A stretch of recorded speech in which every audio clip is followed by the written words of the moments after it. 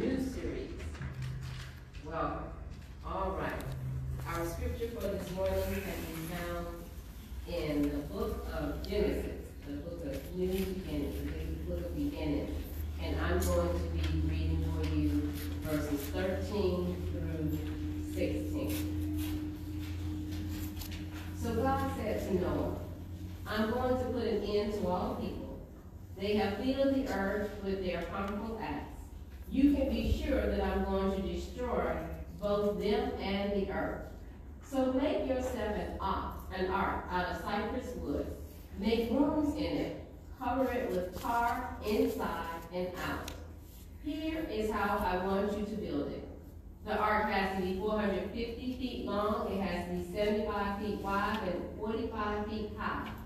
Make a roof for it. Leave the sides of the ark open a foot and a half from the top. Put a door in one side of the ark. Make lower, middle, and upper decks. And then in verse 22 it says, Noah did everything exactly as God commanded him. The word of God for the people of God. Thanks be to God. All right. Today we begin our new welcome series. Each Sunday, our focus will be on a different group we want to welcome here at Oak Chapel, with the exception of this Sunday. Today, our focus is going to be on getting ready. Growing up, people were always welcome at our house. The house was always tidy, there was always plenty to eat, and plenty to drink. My parents always greeted people warmly, regardless of whether they had been expecting them or whether they had dropped by unannounced. They were always ready to welcome. And if we, as a congregation, are going to genuinely welcome people to Oak Chapel, then we must be ready. To invite people and not be ready for their arrival is not very welcoming.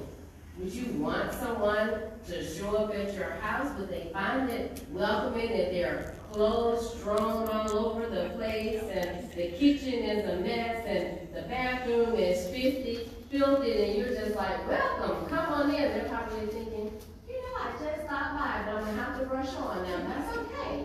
Looks like you were in the middle of cleaning, or at least you should be. So that's not very welcoming. Likewise, I remember I attended college in New England. One of the nice colleges, you know, in the Northeast, and they needed to increase minority enrollment.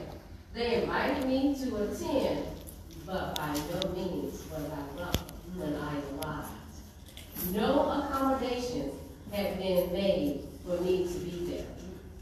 So, you know what happened? Their recruitment numbers were great. They welcomed us, they were great, they had recruited us, they had made it sound really good. But their retention rates were awful. Most of us did not stay because we were not welcome when we got there. We don't want that to be what happens here. The same can be true for churches sometimes. They say, oh, we are welcoming, but they have made no plans to receive their guests.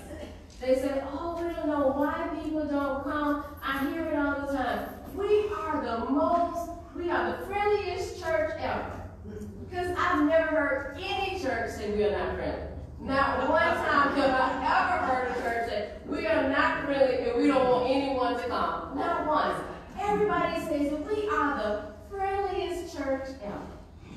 And in our minds, we really are. So I told this to the leadership team. And just want to relay this here because I have found you all to be extremely friendly, and I love all of you. But before I arrived, my husband came to Oak Chapel to visit. He came in early because he's notoriously early. So that probably was before the ushers arrived. So there was no one to greet him at the door. He was already sitting down.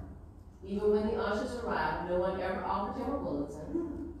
You all welcome the visitors at the end of worship. So he has sat here in worship the whole time, and not once had anyone ever said anything to him. So you know what his report was when he came back home. He didn't say, they're the friendliest people ever, but he did say, after worship, he did say that he was warmly greeted after worship. But that was an hour and a half after he had been here. Some people don't stay for an hour and a half.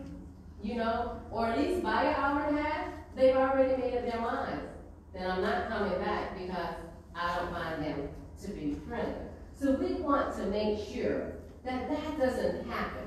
We want to make sure that we are ready for our guests when they arrive. We want to make sure that we have surveyed the community, we know what their interests are, and we are trying to be prepared for them when they get here. We want to make sure that we have not only cleaned up and spruced up the building on the grounds, but inside, outside, and all in between, we are ready, that people are in place to greet and to guide.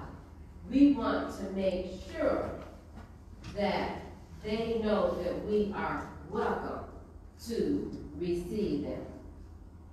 So, in order for us to be ready, though, we've got to get ready. It just doesn't happen.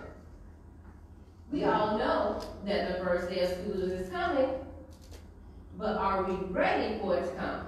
Have we done what we need to do? Have we picked out our clothes in advance? Have we gotten all of our school supplies? Have we completed our summer assignments? Do we know where our classroom is and who our teacher is and what the expectations are? Do we have all the information that we need for the first day of school? Are we ready? Just like going to school, Noah is told exactly what he needs to do in order to be ready. I am just really baffled by the amount of detail that God went through to tell Noah. Like, he didn't just say, go get some wood. He said, get cypress wood. And then I need you to get some tar, and I need you to tar it inside and out. Make it exactly 450 feet long. Not 450 and a quarter, not 451, but exactly this long, exactly this wide, exactly this high. Make sure that the door is exactly this far from. I mean, he went through great detail to tell Noah exactly what he wanted to do. And the scripture tells us that what? Noah did exactly as he was told. Hence, Noah was ready when the flood came. Old Chapel, we need to get ready. We need to get ready. But in order for us to get ready, we must first understand for what we are preparing. As a congregation, are we preparing for restoration? To be returned to our original condition.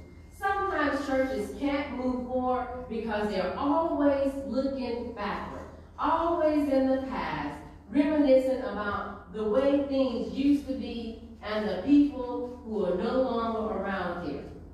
Truth of the matter is, yesterday's gone, and it's not going to return. And really, most times when I think about it, the good old days aren't always as good as we're remembering them to be now. Somehow we put the bad parts out, and we're really only remembering the good part so that they seem like they were the good old days. But if we actually went back in time, we probably see some of the same things that were going on, some of the same challenges as we have today. So no, restoration, that's not it. That's not what we want. We're not trying to return to the way things used to be. No. That's not what we're going to do. So not restoration. Let's see. I think I have another R. Renovation. That's it. Maybe renovation is what we need.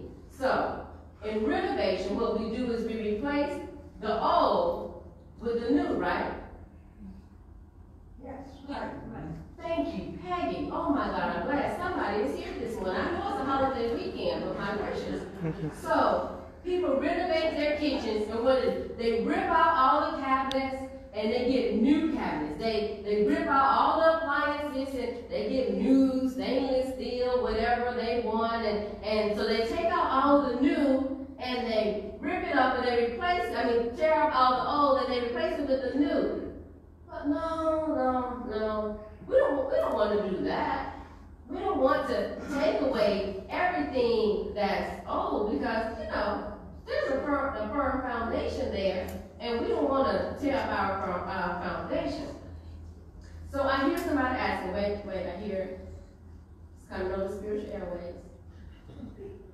Somebody said, okay, well, Pastor, if it's not restoration and it's not renovation, what is it exactly are we preparing for? You know what? I'm glad you asked. I was hoping somebody was going to ask that very question. I think it was Taylor. Who was thinking that. What is it that we're supposed to be doing? We're going to get ready for Reformation. What about that? That's a nice religious term. Reformation. So, you see, we're going to need to make some changes that will improve upon the firm foundation, but not get rid of it. Does that make sense? Mm-hmm. Yes. Ooh, they're killing me this time. Okay. We are not restoring by returning to all of our old ways. We're not renovating by replacing all of our old ways with new ways. But we are getting ready to refine. I like that word. To refine what we have been doing so that we will be ready to welcome the masses that God is going to send our way. So like Noah, we must get ready. We need people in place. We need ministries in place. We need systems in place. We need policies and procedures in place. Reformation, church, is not easy. It's going to take some work. It's going to take some work. But God wants us to be ready. And it won't happen overnight. We didn't get this place overnight. I look at the weeds. They did not come up last night. Those weeds have been growing for a minute right there. But we're going to start getting ready because we're going to go outside on Saturday and start by cleaning up our outside, right? Yes. Oh, thank you, Jesus. Hallelujah. Amen. All right. Noah didn't build that ark overnight. We have not gotten here overnight. We have to work diligently. We have to be attentive to following the instructions that the Lord gives us. Because the Lord will tell us exactly what we need to do, right? Yes. The Lord will tell us exactly what we need to do. So the time for us to labor, the time for us to labor is now, so that we can reap the reward that God has for us. We have to get ready, church. The time for Reformation is now. We will begin to make our improvements. We will be diligent and dedicated to following the instructions that God has given us. Let us get ready to truly welcome all to Oak Chapel. Amen? Amen. Amen. Bless the Lord. Y'all made me work for that one this morning.